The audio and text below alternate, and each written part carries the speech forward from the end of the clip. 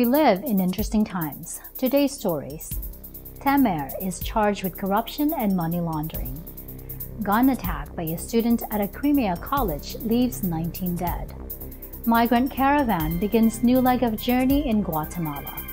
President Trump says he is not covering for Saudis in journalist disappearance.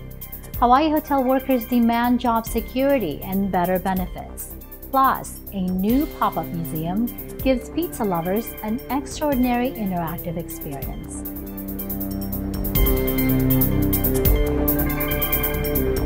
Hello everyone, I'm Anna Kui, bringing you stories from around the globe, and this is Eagle News, Washington, D.C.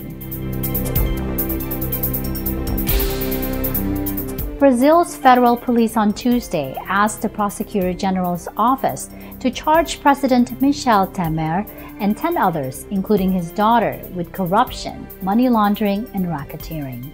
The federal police investigated for more than a year whether Temer, who has been in power since May 2016, took bribes to issue a decree in May 2017 to benefit companies in the port sector. The prosecutor's office must now decide whether to file a criminal complaint against the president if it requests further investigation or to order the case closed. For the Supreme Court to investigate and possibly prosecute the president, according to the Constitution, it must get Congress's green light. In the report delivered Tuesday to the Supreme Court, federal police also requested that all those under investigation have their assets frozen. 78-year-old Temer was denounced twice by the prosecutor's office last year for corruption and criminal organization training, and in both cases, the accusations were frozen by Congress until the end of his term on January 1, 2019. The new accusation comes less than 2 weeks before the second round of the presidential election. Ultra-conservative Jair Bolsonaro is leading in polls against lefties Fernando Haddad. Temer is wrapping up his term as one of the most unpopular Brazilian presidents in decades. He has a 5% approval rating.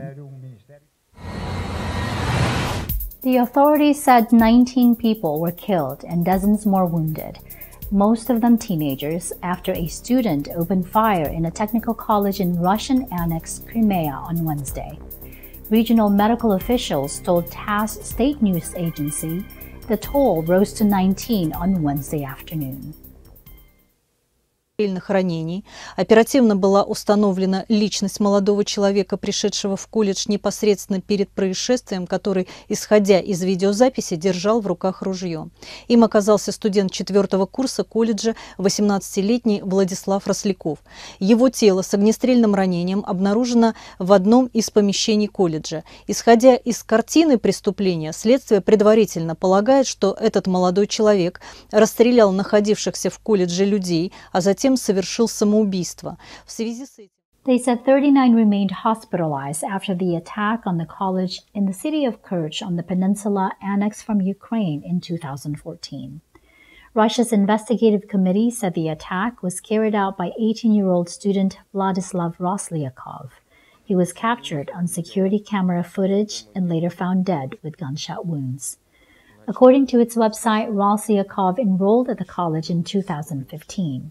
RBK newspaper quoted an anonymous fellow student as saying, Roslyakov, quote, really hated the college because of evil teachers and hinted he would take revenge on them. Violent attacks on schools and colleges are extremely rare in Russia, but there have been several high-profile cases recently with far fewer victims. The investigative committee, which probes major incidents, had initially classified the attack as an act of terror and described it as an explosion. But it later said it was investigating a mass murder after, quote, this young man shot people dead in the college and then committed suicide, adding that all the victims died of gunshot wounds. The attack had first reported as an explosion, and the Russia's National Anti-Terrorism Committee said an unidentified explosive device had gone off in the canteen. Committee spokesman Andrei Preshdomsky said that Roslyakov's body was found next to a pump-action gun. A source in the emergency services told RIA Novosti state news agency that Rosleikov had legally acquired a gun license. Up next, migrant caravan begins new leg of journey in Guatemala. President Trump says he is not covering for Saudis in journalist disappearance. Hawaii hotel workers demand job security and better benefits. Eagle News Washington, D.C. will return in a moment.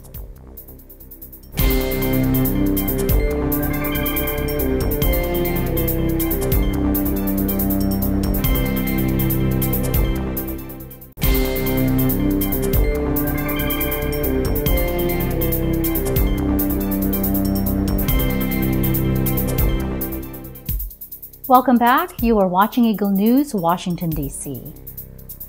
Hundreds of Central American migrants leave shelters they stayed in overnight in Guatemala and continued their journey northward in hopes of reaching the United States. However, President Donald Trump on Tuesday warned Hondurans he will cut millions of dollars in aid if a group of about 2,000 migrants is allowed to reach the United States. A migrant caravan set out on Saturday from the impoverished, violence-plagued country and was headed north on the long journey through Guatemala and Mexico to the U.S. border. Trump, who has made cracking down on illegal immigration a keystone of his presidency, tweeted that U.S. aid to Honduras, which is planned to reach nearly $66 million in 2019, would end. He said, quote, "The United States has strongly informed the president of Honduras that if the large caravan of people heading to the U.S. is not stopped and brought back to Honduras, no more money or aid will be given to Honduras, effective immediately." The president later warned Guatemala and El Salvador that they would face the same repercussions. He said, quote, "We have today informed the countries of Honduras, Guatemala, and El Salvador that if they allow their citizens or others to journey through their borders and up to the United States with the intention of entering our country illegally, all payments made to them will stop." He said anybody entering the United States illegally will be arrested and detained prior to being sent back to their country. Guatemala announced it would stop the group from entering if they did not have the proper visas. According to local media reports, the migrants, including children, managed to reach a shelter in the southwestern Guatemalan city of Esquipulas on Monday. According to the United Nations, 500,000 people cross illegally over Mexico's southern border each year in the hope of making it to the United States. Most of them are fleeing violence and poverty in Central American countries. Honduras is a country of 9 million people, but around 1 million Hondurans live in the United States, most illegally. In other news, U.S. President Donald Trump on Wednesday denied that his cautious approach to Saudi Arabia over allegations that Saudi agents killed and dismembered a journalist amounts to covering for the U.S. ally. I just want to find out what's happening. In fact, Secretary of State Pompeo is going to be back probably late tonight or early tomorrow morning. He went to Turkey, he went all over, but he spent a lot of time with the Crown Prince, and he's going to have a full report. I'm not giving cover at all. With that being said, Saudi Arabia has been a very important ally of ours in the Middle East. They're an important ally, but I want to find out what happened, where is the fault, and we will probably know that by the end of the week. But Mike Pompeo is coming back. We're going to have a long talk. One job should be enough, says the campaign and battle cry for nearly 3,000 hotel workers in Waikiki and Maui, two of Hawaii's top tourist destinations. Eagle News correspondent Ron Hamilton with this developing story.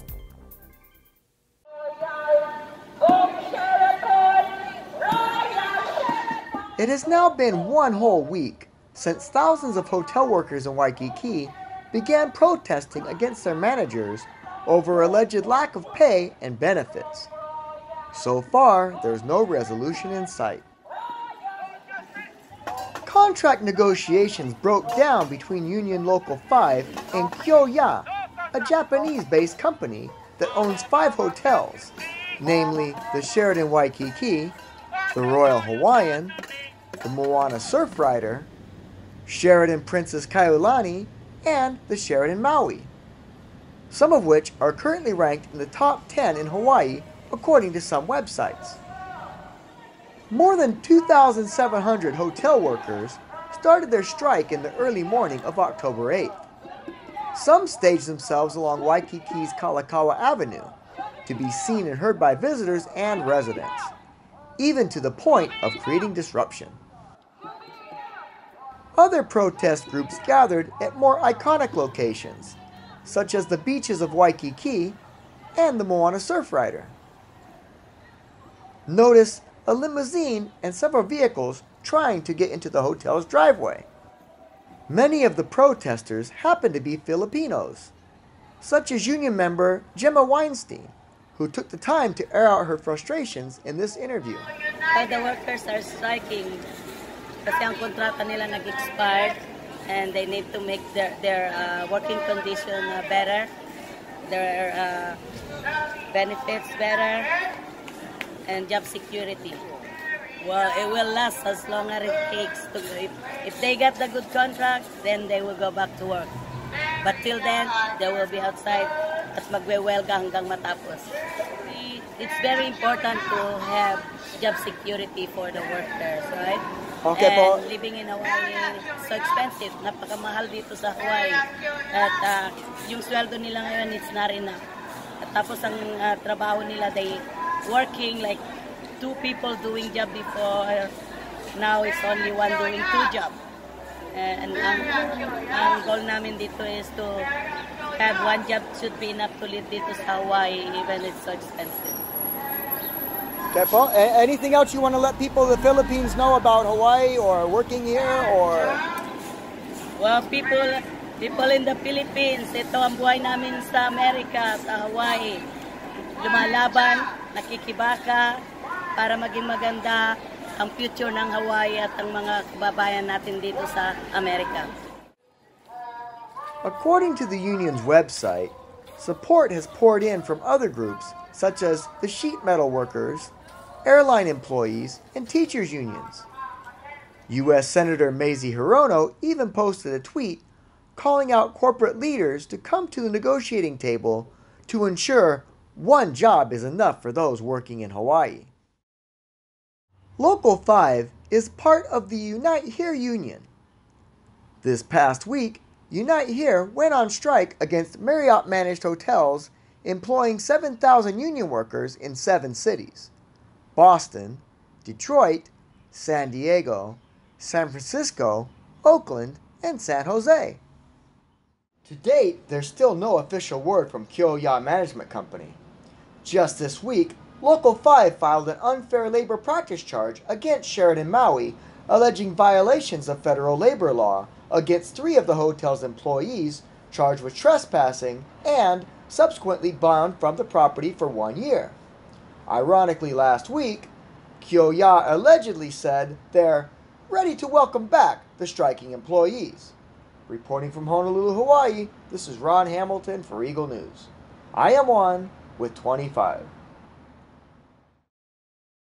Thanks, Ron. When we come back, a new pop-up museum gives pizza lovers an extraordinary interactive experience.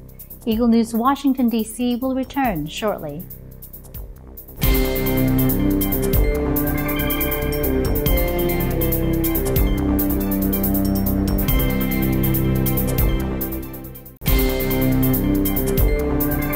This is Eagle News Washington, D.C. I'm Anna Kui. A little pizza obsessed? Well, there is a place for that. Eagle News correspondent Diane Paras takes us to new pop-up museum, one that gives pizza lovers an extraordinary experience. Toppings included.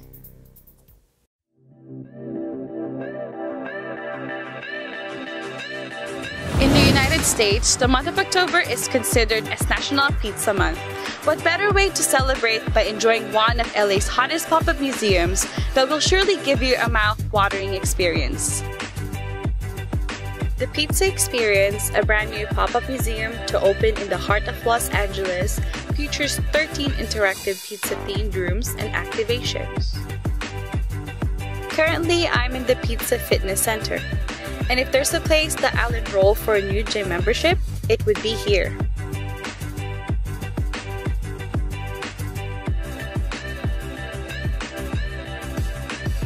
the Pizza Gallery room will give you a different and cheesy perspective on classical works of art.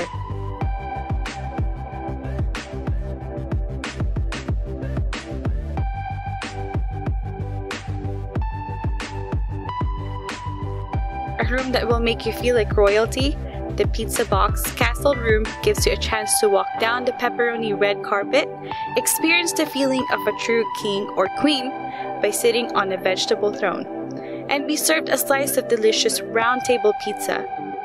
I'm with Irana, an employee here at the Pizza Experience. What was the inspiration of the Pizza Experience? So the inspiration started with a husband and wife. They had a bet, and it was all surrounding the question, what could you eat for the rest of your life and not get sick of? The wife said sandwiches, the husband said pizza, and then they decided to try and put it to the test. So the husband went 45 days eating nothing but pizza, and the wife only made it 15 days eating sandwiches. And the husband, in addition to that, lost weight. So he was like, I'm gonna write a book about this experience. And the wife was like, okay, great idea. We'll have your book in the gift shop of a pop-up museum all about pizza, because it was such a fun experience that they wanted to like commemorate it. So that's how this happened. Oh, that is really interesting. So what can guests expect to take away from visiting this museum? I think what they can expect to take away is a really fun interactive experience, because like they truly want everyone to just like be themselves, have fun, touch everything, the dough room, pick it up, throw it, like they just want everyone to like experience pizza in every sensory way they possibly can. Yeah, it's like very nice when you guys like have the arts and stuff too. Yeah. This is a great place to spend time with family and friends. It definitely took a pizza my heart. The Pizza Experience is currently open to the public and will continue to operate until early February of 2019. Not to be cheesy, but this was definitely an experience that I didn't even know I needed. I am Diane Perez, and I am one with 25. Thanks, Diane. I know exactly what's for dinner tonight. That is today's Eagle News, Washington, D.C. Join us tomorrow for the weekend edition. Visit our websites at Eaglenews.PH and EagleNewsLive.com. Like us on Facebook and follow us on Twitter at twitter.com/EagleNewsPH. Thank you for watching. I'm Anna Kui, and I'm one with 25.